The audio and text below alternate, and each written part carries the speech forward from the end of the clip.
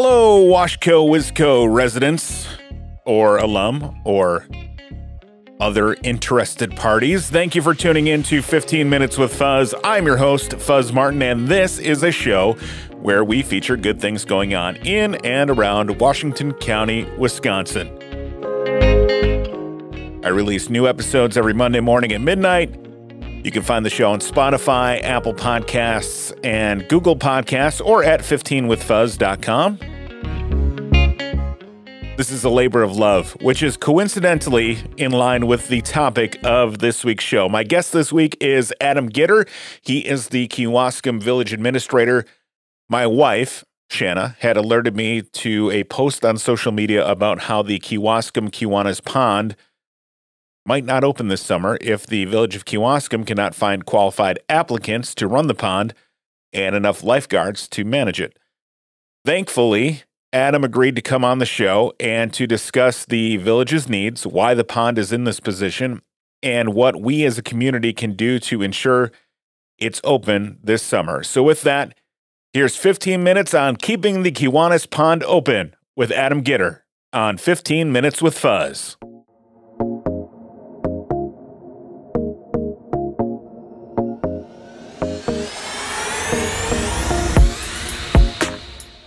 Adam, thanks for joining me today. So to do some introductions for our listeners, you're the Kewaskum Village Administrator. Before that, you were the West Bend Economic Development Director. You also spent some time in the Army, including serving in Afghanistan. In terms of your current role, what does a Village Administrator do? Hey, Fuzz. Yes, I am the Village Administrator in Kewaskum. Really simply put, I serve at the will of the board and the Village President. So they set the vision. They tell me, hey, here's the stuff we want to see happening in Kewaskum. And then I carry it out with our team that we have over in Kewaskum. Sure. So including like public works and parks and rec and that kind of stuff? Correct. All right. Very good. And so what do you like best about your role as the Village Administrator? Honestly, I really just enjoy working with the people. Our staff, yes, I really enjoy working with them. And then also just being able to serve the village and the people of Kewaskum. That's just really amazing to me that I have that opportunity. And then on the other side of that, what is the most challenging part of your job? Well, the challenging part of my job, I guess, would be there's a lot of times where you got to break some bad news, right? Sure. You got to talk about debt every once in a while, or, you know, a project that, hey, we really thought we could get done, but it's not going to work out the way we wanted to. But the challenges are also what make the job exciting and fun. So yeah, every day's a new adventure. Absolutely. You grew up here in Kewaskum, right? Correct. And so what is your favorite part of our village? Well, outside of the fact that I have my family and babysitters all around me at any given time, you know, we're going to get into it talking about Kiwanis in a little bit, but I actually lived on Edgewood. For those that don't know, Edgewood runs right up along Kiwanis Park, and so my backyard was the Kiwanis Pond. So, you know, I always liked that park. You know, other things I like about Kewaskum, you know, the walkability. Yeah. I just went for a 2.25 mile walk today with the puppy because it's 50 degrees out finally. Yeah. I find it hard to get above 2 miles. It's just, I lap myself. Yeah. No, I find if you walk from H all the way down to 28 and back, that'll get you 2.25 miles. So, sure. There you go. Little tip from your Uncle Fuzz. I like that. So today we're going to talk about the pond, the Kewaskum Kiwanis Park Pond. And as a Kewaskum resident, pretty much your entire life, I mean, you grew up with this in your backyard. You have some fond memories from the pond? Yes, absolutely. You know, it'd be our sliding door going out of our kitchen opened up to it. So yeah, we would just go sprinting out and just run in. We'd have our season pass already, jumping off the high dive and all sorts of fun stuff. Yeah. Goofing around, being a kid, learning how to swim, that kind of stuff. As the guy who runs the operations of the village or oversees that, what is the most challenging part for the village about running the pool or the pond, excuse me? You know, there's a few challenges. You know, a lot of people immediately want to turn to money. The pond runs at a deficit. We lose about just over $60,000 a year on the pond, but it's not what it's about. It's a service to the community. You know, there's a social equity component to it, right? Not everybody has a pool in their backyard. Right. And in government, sometimes we have the responsibility to provide those services. Sure. But that's not holding us up here. You know, we have the pond budgeted for. Yep. It's really staffing. Okay. So in the past, we've had an individual named Butch. He ran the pond. Yep. Somebody said 35 years. I thought there's no way that's that many years, but it was a long time he ran the pond. And, he made it work. Yeah. And then last year, it was looking like it was going to close down. Mm-hmm. And someone stepped up. Her name is Brianna. She stepped up, but she was young and finishing up her degree in college. And, Okay. it's time to move on to the next steps in life. So she helped us cover up that year. Yeah. But now we're just back in the same position we've been in the past. So the challenge is we got to find somebody to run the pond. And then after that, it's also, you need lifeguards. Yeah. You need 15 to 20 lifeguards just to keep the deep end open. Yeah. And also get the weekends open. Right. And that's what wasn't happening last year also. We just didn't have the manpower then. We didn't have the weekends open. Mm-hmm. Deep end was closed every once in a while. Let's face it, the deep end's the most fun time you can have. Absolutely. You hang off where the diving board's at and Right, all that stuff, right? That's where you do all the cool tricks. Otherwise, you're just bobbing up and down. A post on social media from the Kiwanis Park Pond page. Lots of P's in there. It says, summer of 2022 update. In order for Kiwanis to open this summer, the pond is in need of a supervisor and lifeguards. Previous guards and staff are unlikely to return due to age, as many are graduating college. As many of you know, last year the pond faced a similar challenge with limited guards during the summer of 2021. We were forced to close on Saturdays and other days throughout the week when there was not enough staff available to work. The hope for this summer is to avoid these issues by getting enough staff on board, but time is limited to find applicants. If the facility is to open this summer, it must be open on weekends, and all future employees will be required to work on Saturdays and Sundays. A final decision will be made at the end of March on whether the pond will open for the summer of 22 or if it will remain closed. In order for the pond to be open, there must be an applicant for the supervisor position around 15 lifeguard applicants who have expressed interest in working in the pond this summer by the end of next month. Staffing is the main issue right now, and there's no way to move forward unless enough employment interest is expressed. Applicants do not need to be lifeguard certified, but must be willing to go through the training before the pond opens. Applications can be found on the village website or picked up at the municipal building in Kewaskum. Lifeguards must be 16 or older, and the supervisor position requires applicants to have graduated from high school or contain an equivalent degree. Kiwanis Pond is a great summer job, especially for high school students. Please encourage students to start thinking about a summer job and spread the word. Do you have any comments to add to that, Adam? That's not enough. That's it, right? We really we need the help. Mm-hmm. And we need the help by mid-March. So we need to know by then, yes, we're going to have all the people. Because if we don't have them by then, we need to make that decision of, well, we're going to close it now because our public works staff needs to determine if they're going to be ordering the chemicals for the pond, that sort of thing. So there's thousands of dollars in just prep work by mid-March we got to figure out. This has been a struggle for some time now. What do you think the biggest challenge is hiring lifeguards? Because it's been open, for however many decades. Why are we struggling to find lifeguards now? Hard to find kids that want to work. Is that kind of the piece? Or I don't believe that. No, I actually kind of refuse to believe that as a philosophy, right? We're in the age of employees now more empowered than they ever were be. And I actually kind of appreciate that. Sure.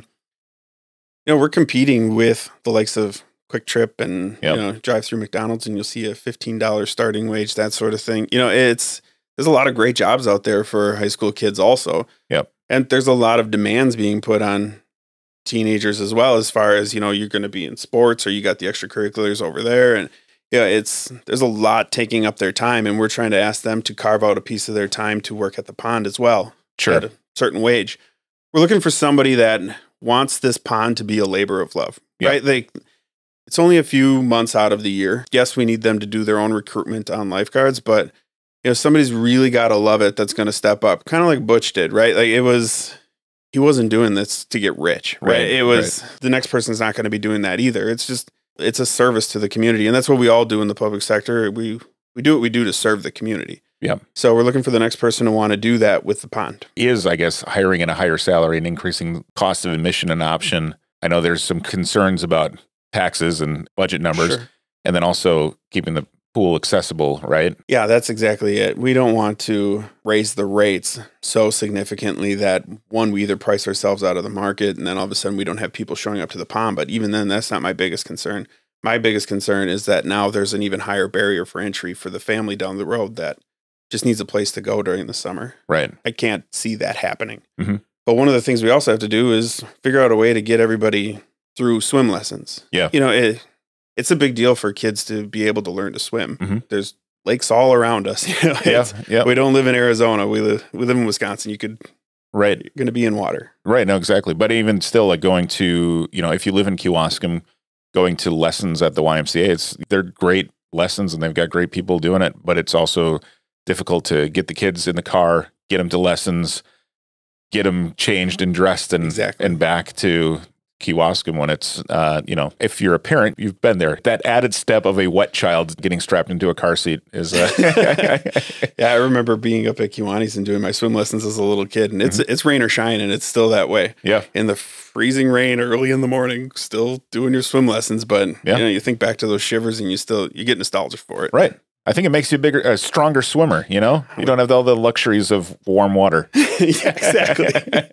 For those who'd like to get involved with running the pond, what are some of the requirements and what's that kind of pay range for that position? So the best way to get in touch is just going to the village website, and you'll see our posting for the pond supervisor and the lifeguard positions. We're also looking for a basket attendant, which was the most fun you could have when you were a kid working at the pond. You really just throw on some music and hang out at the counter and take the cash as they come in and out. Yeah. That always did look like a fun job, putting the bracelets on people and just sitting there listening to music. I see like they're reading books and there was always a book in someone's hand during that one too. Yeah. Right. Yeah. That's a cush job, which sounds fun. So all the lifeguard applicants have to be 16 or older. Same with those basket attendants. Correct. I mean, we could do 15 years of age. I would actually encourage 15-year-olds to apply, and we'll go from there. I think there was some new legislation that was passed that allows for that to happen. So, all right. So wrapping up, if the pool is closed this year, is it doomed for future years? No. Okay. I would never say that it's doomed. Okay. But if it's closed for this year, there's going to be funds that have already been set aside, and we're going to figure out what we do at that point. I know there is a group out there that's looking at a master plan of Kiwanis, and it's just getting off the ground. Okay. Something kind of neat about for the whole park itself. For the park itself, yeah. Okay. One of the neat things is in the past, when I first got into my role, maybe like 7 months ago or so, I found this. It was like a secret shopper thing that was done on Kewaskum, and I think it was Watertown. So we sent residents there, and they sent residents here, and then they ranked all the features within Kewaskum. Kiwanis ranked at the top. Oh, sure. It's the gem of the community, as they put it, right? So continuing to focus on what is already our gem and making sure that it keeps its high status. We still continue to provide great services within Kiwanis Park. There's got to be some other solutions, right? So what are some of the other solutions that have been talked about? Well, some of the other solutions that have been talked about, what if we just went down the path of we do complete a master plan of Kiwanis, and then it comes back and says, well, maybe you should put in a splash pad and some pickleball courts, right? Pickleball courts are what I keep talking about just because I'm a big fan. But lots of people like pickleball. It's fantastic. We'll play sometime as soon as we get some. I'm in. But I mean, people talk about a splash pad. Mm-hmm. We've gotten some advice from some aquatic experts, we call them, saying, hey, you should really look at a splash pad. It's really what a lot of communities are going towards. Mm-hmm. But that would mean, yes, we're getting away from the pond, right? And we don't want to do that. Mm-hmm. But there are some other alternatives. I've brought those alternatives up with my wife, just bouncing my work off of her. Sure. Hey, I just had a Parks Committee meeting. Here's how it went. I told her about it. And I told her about what about a splash pad? Do you think you'd use it? Mm-hmm. I have a 7-year-old, so don't you think that'd be great if there were some picnic tables? She said, is this your idea? I said, well, I presented the ideas. And she said, careful, Gitter. And it wasn't in the sense that, hey, you're going to lose your job if you go do that. It was, you're about to make your wife really upset if you get rid of the pond. So there's some challenges. Yeah, well, I mean, that goes to speak to how beloved the pond is by residents here. But also the challenge, frankly, is if you can't find anybody to run it, it can't run. And that's where the hang up is right now. Yeah, we got to find those people. Kewaskum in general is a very outdoor recreational type of community. We're gateway to the Kettle Moraine, right? Yeah, so exactly. The pond is just a reflection of that within our community. Yes, we're all outside. We're on the beach. We're swimming. We're doing all sorts of great stuff, but we're doing it outside. Exactly. If you're listening and you know of someone who would make a great lifeguard or make a great supervisor for the Kewaskum Kiwanis Pond, go to the village website, village.kewaskum.wi.us, and encourage that person, or you, if it's you listening, to fill out an application. And Adam, if somebody has more questions on the position or the role or the vision for the pond, who can they reach out to? Just call the village hall. My number is 262-626-8484. You'll also find my email address on there, but yeah, just give us a call. Okay. We'll listen to anybody that's got some ideas or knows of somebody that can take it over. If the pool doesn't open this year, what are the ramifications going to be for you at home? Lynn's going to kick you out or make you sleep in a different room? She's going to just make me follow everyone around with some spritz bottles of water. Thank you for joining me. I appreciate you coming in, and best of luck. Thank you. Thanks again to Kewaskum Village Administrator Adam Gitter for coming on the show at the last minute. I appreciate his insight and his knowledge of the situation with the Kiwanis Pond. And again, if you know someone who is willing to take on managing the pond or becoming a lifeguard, please visit the Village of Kewaskum's website and fill out an application ASAP. Encourage your kids, their friends, your retired neighbor, etc., to help keep the pond open. It's a shining star in our little village and a part of many residents' childhoods, and we'd all hate to see it closed. I know I typically only cover positive things on the show, but I really think that this is an opportunity for someone to help create a positive situation out of one that needs a champion, and I'm hoping the reach of this show can make that happen.